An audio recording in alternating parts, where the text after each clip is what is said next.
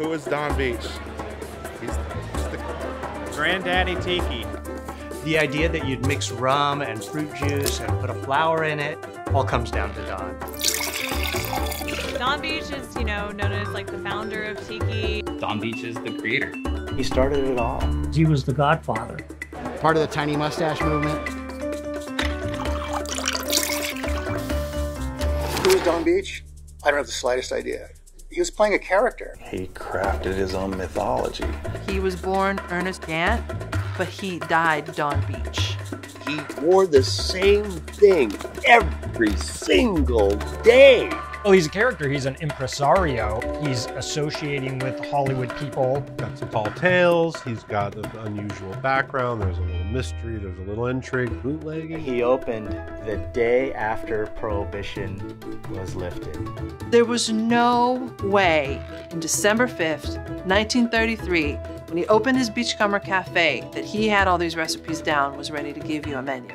There's no way. He's a genius at hosting people and making them feel at home, and the guy knew how to throw a great party. It was kind of like a Playboy Club before the Playboy Club started. He didn't go to Don the Beachcombers for the food. What he did completely revolutionized the industry. You take an ubiquitous cocktail template, in this case I'm talking about the Planter's Punch, and then amplify it. Brilliant.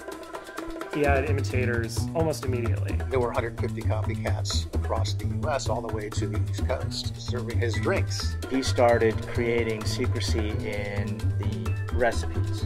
Don had mix number 1, mix number 2, so nobody knew exactly what those mixes were. Even his bartenders didn't know what was in there.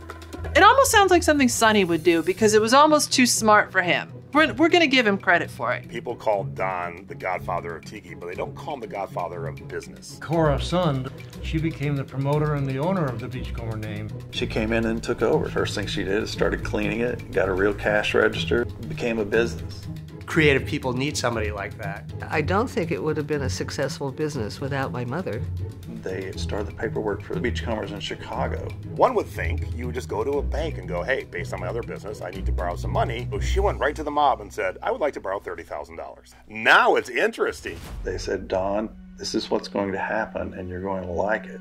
I had a bodyguard from that moment on until I was 21. And this all revolves around a tiki bar. That's what's nuts. Like, what?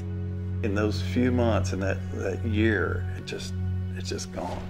Don's legacy is everywhere. For the most part, a lot of our cocktails are all Don the Beachcomber cocktails. He turned the cocktail culture on its head, but he also gave us the blueprint. And now you have Tiki dovetailing with the craft cocktail renaissance.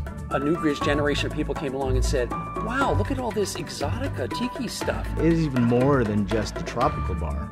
It's the whole concept of escapism. He created these little pockets of paradise, at least an imagined fake paradise, all around the country. But he also, I think, had a legitimate desire for things to not be exploited, to not be made overly cheesy. He was a stickler for detail and for authenticity. He thought of drinks in a way that nobody had.